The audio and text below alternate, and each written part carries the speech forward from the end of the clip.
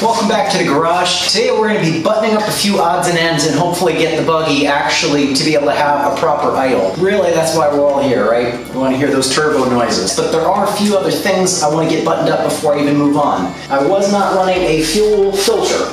There's a pre-filter that comes with the AEM pump that's in the tank. However, this is my proper fuel filter, which is a 20, I believe it's a 20 micron filter. This pre-filter is like a 100 micron filter. One thing about fuel filters, if you guys are running alcohol or methanol or any of those phenols, make sure that you are using a properly alcohol rated fuel filter. If you're just using the paper fuel filters that are meant for gasoline, E85 will dissolve those filters and it's not going to work for you. So make sure you're getting one that is specifically designed for the thaws. And then also there was a couple other things that you guys reminded me of during the last safety video when I rebuilt the fuel cell, and that was the importance of the foam that goes into the tank.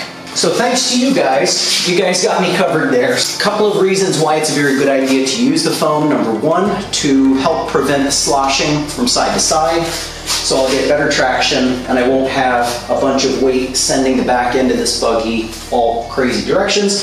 And then also, and this is one of the biggest reasons, is this will actually slow the propagation of any combustible fumes. If there was something that got ignited, or let's say we put a puncture in the bottom of the tank and it starts dripping fuel, that will, in theory, would prevent that flame front from propagating into the tank and then causing an explosion inside the tank, or at least it would slow or help that situation. I haven't been in enough fiery crashes to really tell you how effective this is, but I know that it's a proven solution. These four pieces here, I think I paid about 50 bucks for, so really not too bad considering that this is also rated for E85. Again, gotta have fuel filters rated for E85, gotta have foam rated for E85. Just go everything rated for E85. Your fuel lines, everything, if you're doing alcohol and methanol.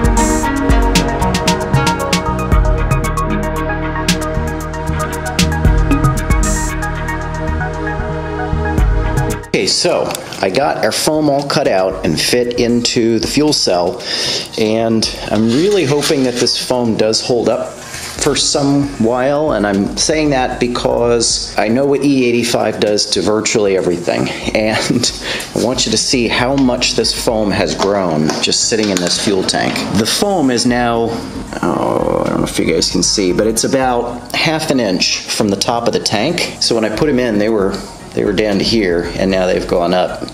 They've expanded so much, they're practically touching the top. And that's it right there below the fuel neck. But that should definitely keep this thing from sloshing. So it's nice packed full of foam now. And now I just ordered another fuel sender. The one that I'm getting has a shroud around it. The one I had was all open. And what I was afraid is that with this foam that continued to expand and then it wasn't cut precisely, I was just afraid of everything moving around inside the tank and getting that stopper stuck. Honestly, for 100 bucks, that's a lot of security for me not having to worry about being way out on a trail and not actually knowing how much fuel I've got left. There's no way to see any fuel level down past unless it's right up at the top. So I have no way of knowing what's in here in terms of fuel. That's why I went ahead and I ordered myself the shrouded fuel sender. Had a full day yesterday. Let me show you guys the progress I've been making. Now I had to redo these lines, of course, because I do need to be running the fuel filter. I do have the fuel running into it. And by the way, guys, I cannot believe how much this foam has actually expanded. It is now touching the top of the tank. Remember, it was only 2/3 of the way up there. Oh, so I got my charge pipe on. Check this out. But this thing came out nice. My AEM dry filter here, the charge side of the turbo, all this piping's hooked up. This is going to get changed a bit. I was only one coupler short of doing what I wanted to do here. What I need is I just want a 45-degree coming off of the throttle body, and what that would do is it would just drop the height down, so this thing would be even on both sides, because even though it's all hooked up and it should work fine like that aesthetically, it's just going to bug me if it looks all crooked like that. It's just a matter of getting the fueling in now that's appropriate, so at least I can get an idle. But just getting a steady idle so the thing runs. If I had simply put a new turbo, sorry for the noise. If the only thing I had done was the new turbo and like the intake manifold and the other stuff, it would actually run really well. Hang on. If the only thing I had done was too much has changed, primarily the cam and the injectors. Those things heavily. So the last time you guys saw the buggy, it wouldn't idle. It would start quickly, like boom, start right up, wouldn't idle. Now when I transferred the tune from the other ECU, what happened is my VVT solenoid was set to a default of active. I don't know how it got to that state. I don't know. It's kind of a mystery at this point, but in any event, if you ever have an idle that just stalls out like that, and you know your fueling is good, and you know your valve clearance is good, and you know your spark is good, and your timing, and you've done all of the other things. Always do those other things first. Check your timing, check your spark, check your plugs, check your wiring, everything. But if you still get to a point where you have compression, spark, timing, fueling, valve lash, everything is set perfectly, the engine starts and dies. Something worth checking is if you have a VVT engine, is that VVT solenoid activating too early, the VVT? What happens is it closes the intake valve early when you activate VVT, and if the engine is not up to about 2,000 RPM, it will just choke it down. Now once you hit about 2,000, 2,500 RPM, that's when you want your VVT to begin to be active, and then have that VVT taper off as you reach red line. Oh, let me bring you guys in here close. Okay, now that I got the new fuel sensor set up, I want you guys to watch the fuel level here. When I shake the buggy, that's the fuel level dancing around in there. So what I'm going to do is I'm going to put the maximum lag factor into this for the fueling. So I'm going to put lag factor of 15, and that's maximum smoothing. Ice cold engine, let's see if she starts.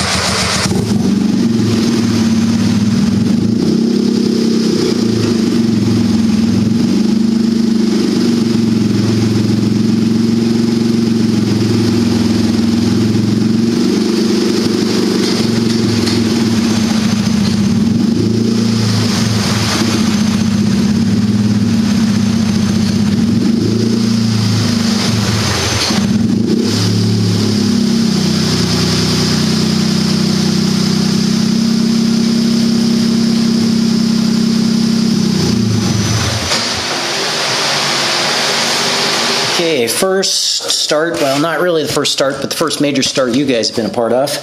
Very successful. You can see it fires right up. It idles better than it ever has before. In fact, there's so far nothing that's not improved on the engine. This is the first oil change.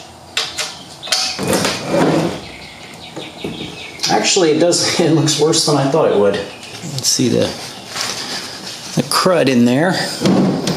This is the most important oil change of the entire engine's life. There are some metal flakes in there, and that's really why it's important we do this oil change as quickly as we can. Usually somewhere between the first 20 to 30 minutes of runtime, you're going to want to swap that oil out for the first time, as well as the oil filter. Let's see if I can get you guys right into the sparkly stuff. Those little flakes came out of the engine.